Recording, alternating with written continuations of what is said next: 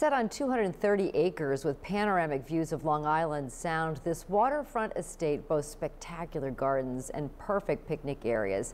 In this week's road trip close to home, News 12 photojournalist Lori Golias takes us to Eolia, the Harkness family summer mansion. This is Harkness Memorial State Park in Waterford, Connecticut. It is an absolutely magnificent state park along the shoreline. The property originally belonged to Edward and Mary Stillman Harkness. Mary Stillman is a relative of the founders of Mystic Seaport. Edward is from the Standard Oil companies.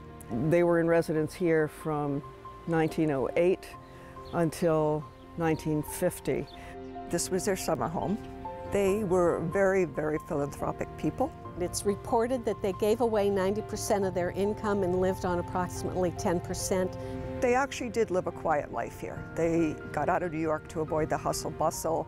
They liked the peace and tranquility here. This is the breakfast room. You can tour the mansion from 10 to 2 on weekends. It's like 1900 California closets. This is his office with the original walnut paneling. We're one of the historic gardens in the state. Right now we're in the East Garden. It was a garden that was established in 1919 by Beatrice Farrand at the request of Mary Harkness. She was very well known on the East Coast.